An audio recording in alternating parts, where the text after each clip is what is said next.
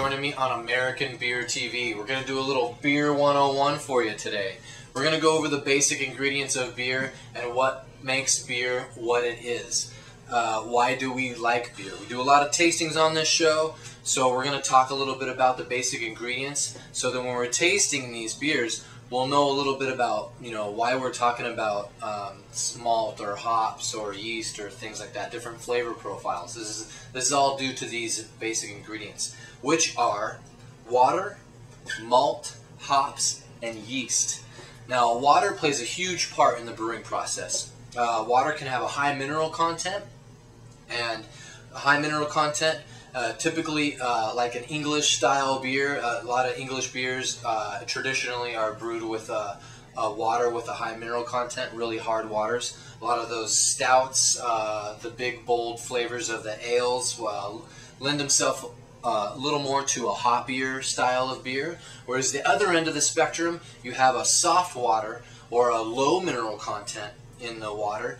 So you can have a really smooth beer or a really light pale lager, which is traditionally brewers in Germany have a really soft water.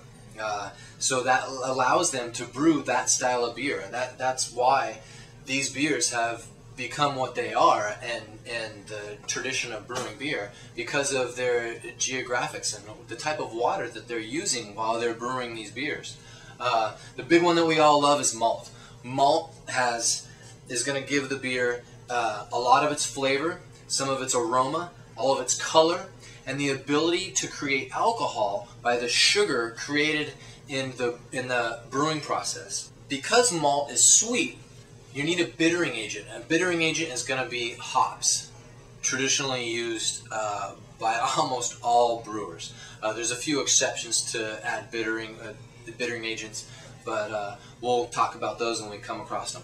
Hops have a resin-like substance in the hop cone itself, and when it's heated, it becomes very bitter. So depending on how the brewer is going to manipulate those hops, they can have a very bitter flavor profile, and then also if they don't boil it too much, it's going to have a more of an aromatic effect on the beer. So you can go both ways with hops, but hops are there to balance out that sweetness that the malt is giving off. And to tie it all together, we've got yeast. Brewer's yeast is going to eat the sugar created from the malt, and its byproduct is alcohol, which we all love, and CO2, which gives beer its mouthfeel. The carbonation when you're drinking the beer is going to fill your mouth with those tiny little bubbles. And traditionally, that is what all beers were carbonated with, was the actual yeast and the actual process of fermentation. Nowadays, as the yeast settles out, we force carbonate our beers. But a lot of bottle conditioned beers that you see out there, a lot of the cork tops or stuff like that, you're gonna see yeast sediment in the bottom of the bottle. A lot of that's bottle conditioned. There's going to be some natural carbonation from that yeast in the bottle. The great thing about beer is that those four ingredients can create hundreds and thousands of different flavor profiles. The brewers can manipulate these ingredients to create anything that they want.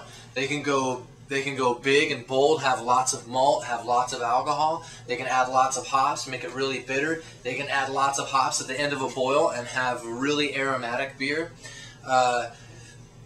This is why we love beer so much, is these flavors that are given off by these four basic ingredients. So stay tuned for other episodes. We're going to go over each one of these ingredients one by one and go into detail about what makes these ingredients what they are and what makes them taste the way they taste. Thank you for joining me this episode of American Beer TV. Cheers, guys.